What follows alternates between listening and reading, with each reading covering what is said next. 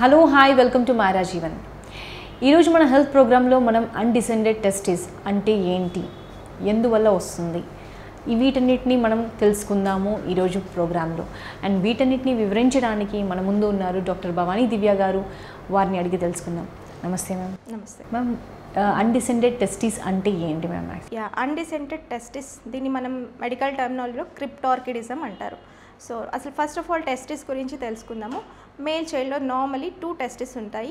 ఈ టెస్టిస్ అనేవి first form అయినప్పుడు, అంటే బేబీ మదర్ ఊమ్లో ఉన్నప్పుడే ఇది ఫామ్ అవుతుంది. ఇనీషియల్లీ ఫామ్ అయినప్పుడు అబ్డోమిన్ అంటే పొట్టలో ఉంటాయి. ఫామ్ అయినప్పుడు మెల్లిగా అది 9th మంత్ ఆఫ్ గెస్టేషన్ అంటే జస్ట్ బిఫోర్ డెలివరీకి ముందు అవి డిసెండ్ అయ్యి కింద స్క్రోటంలోకి వస్తాయి. This is a normal routine development.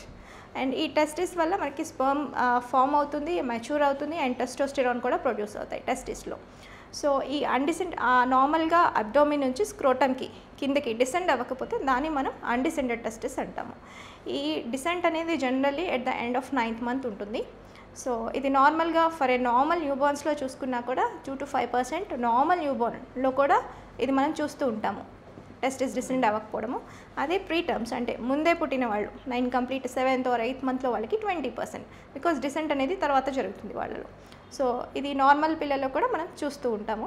దీన్ని మనం అన్డిసెండెడ్ టెస్టిస్ అంటాం. సో దీనివల్ల ప్రాబ్లమ్స్ ఎలాంటివి వస్తాయి మ్యామ్? లైక్ అన్డిసెండెడ్ టెస్టిస్ వల్ల చిన్నపిల్లలకి అంటే ప్రాబ్లమ్స్ ఎలాంటివి వస్తాయి? అసలు ఈ అన్డిసెండెడ్ టెస్టిస్ వల్ల సిగ్నిఫికెంట్ ఏంటి అంటే, ఫస్ట్ ఆఫ్ ఆల్ టెస్టిస్ అనేది sperm production మెచ్యురేషన్కి and testosterone hormone ప్రొడక్షన్కి important.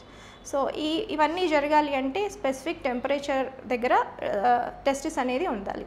So abdomen పొట్టలో ఉన్నప్పుడు టెంపరేచర్ ఎక్కువగా ఉంటుంది, బాడీ టెంపరేచర్ ఏదో 36 or 37 ఉంటుంది. ఆ టెంపరేచర్లో స్పర్మ్ ప్రొడక్షన్ అండ్ మెచ్యురేషన్ అనేది డిఫెక్టివ్గా ఉంటుంది. సో అదే స్క్రోటంలో ఉంటే almost equal to room temperature 25 to 26. So that is the favourable temperature. So ఈ టెస్టిస్ అనేది అబ్డోమెన్లో ఉంటే స్పర్మ్ ప్రొడక్షన్ అండ్ మెచ్యురేషన్ డిఫెక్టివ్గా ఉండొచ్చు. So on a long run దాన్ని మనం అలాగే వదిలేస్తే it can lead to infertility. So అది first of all important. And the other thing is ఆ టెస్టిస్ కాన్స్టెంట్గా హై టెంపరేచర్స్కి ఎక్స్పోజ్ అయితే it can lead to cancerous changes కూడా వస్తాయి. సో టెరటోమ్ ఆఫ్ ద టెస్టిస్ అంటాము. సో టెస్టిస్ అనేది అబ్డోమెన్లో ఉంటే it's a risk factor for cancer. And the other thing పొట్టలో ఉన్నప్పుడు అది కిందకి వచ్చి హెర్నియా లాగా కూడా ఫామ్ అవ్వచ్చు, ఆర్ ఎనీ ఇంజురీ కూడా అవ్వచ్చు. పొట్టలో ఉన్నప్పుడు ఎనీ బ్లంట్ ఇంజురీ, అబ్డోమెన్కి ఇంజురీ అయినప్పుడు టెస్టిస్ కూడా ఇంజురీ అవుతుంది. ఆర్ ఎల్స్ టార్షన్ అంటారు.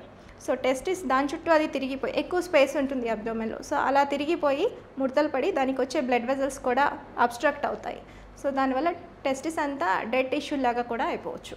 సో ఇవన్నీ మనం టెస్టిస్ని అలాగే అబ్డోమెన్లోనే వదిలేస్తే either infertility, cancer are injury, torsion ఇవన్నీ చూస్తూ ఉంటాము. సో అందుకోసం మనం దీన్ని ఖచ్చితంగా ట్రీట్ చేయాల్సి ఉంటుంది.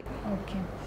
సో ఈ అన్డిసెండెడ్ టెస్టిస్ రావడానికి కారణాలు ఏంటి మ్యామ్ మెయిన్లీ? స్పెసిఫిక్గా అయితే కారణాలు ఏమీ లేవు, but some identified causes, genetic causes ఉంటాయి. కొన్ని rare genetic disorders, syndromes, Lawrence moon బిడిల్, నూనెన్ syndrome, ఇలా కొన్ని సిండ్రోమ్స్లో కూడా ఉండొచ్చు. సిండ్రోమ్స్లో ఈ అన్డిసెండెడ్ టెస్టిస్తో పాటు other features, limb abnormalities, facial appearance డిఫరెన్స్గా ఉండటం ఇవన్నీ ఉంటాయి. అండ్ ఈ అన్డిసెండెడ్ టెస్టిస్కి జెనెటిక్తో పాటు సమ్ ఎండోక్రైన్ అంటే హార్మోనల్ ప్రాబ్లమ్స్ వల్ల కూడా, pituitary gland line abnormalities are adrenal congenital adrenal hyperplasia అంటాము, ఆర్ ఎల్స్ ఆండ్రోజన్ డెఫిషియన్సీలో కూడా, ఇలాంటి వాటిలో కూడా మనం ఈ అన్డిసెండెడ్ టెస్టిస్ అనేది చూస్తూ ఉంటాము. ఇవేవి లేకుండా నార్మల్ కిడ్స్లో కూడా మనం చూస్తూ ఉంటాము. సో ఈ అన్డిసెండెడ్ టెస్టిస్ని ఎలా ట్రీట్మెంట్ చేసుకోవచ్చు అండ్ ఎలా ప్రివెన్షన్ కూడా చేసుకోవచ్చు మ్యామ్ దీన్ని?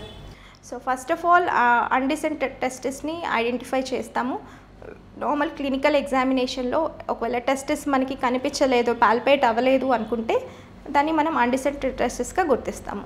ఫస్ట్ ఆఫ్ ఆల్ పాల్పేట్ అవ్వకపోతే ద నెక్స్ట్ ఆప్షన్ ఈజ్ అసలు టెస్టిస్ ఎక్కడ ఉందా లేదా. సో దానికోసం నార్మలీ ఎగ్జామినేషన్, క్లినికల్ ఎగ్జామినేషన్, దీంతోపాటు ఒకవేళ అది కనిపించకుండా ఇంట్రా అబ్డోమినల్ పొట్టలో ఉంటే అల్ట్రాసౌండ్ స్కాన్ తోటి మనం అసలు టెస్టిస్ లొకేషన్ ఎక్కడుంది అనేది మనం కనుక్కుంటాము. సో అల్ట్రాసౌండ్లో తెలుస్తుంది మనకి. అండ్ దీనివల్ల మనం దాన్ని ఎలాగో డయాగ్నోస్ చేస్తాము. అండ్ అదర్ కాజెస్ అయినా, genetic causes or any other chromosomal hormonal problems అయినా ఉన్నాయా అనేది కూడా ఫస్ట్ ఇవాల్యుయేట్ చేసి తర్వాత management and first of all manage చేసే ముందు ఈ అన్డిసెండెడ్ టెస్టిస్కి ఇంకొక 2 అదర్ కండిషన్స్కి డిఫరెన్షియేట్ చేయాలి మనం. One is రిట్రాక్టైల్ testis are ascending testis. రిట్రాక్టైల్ testis.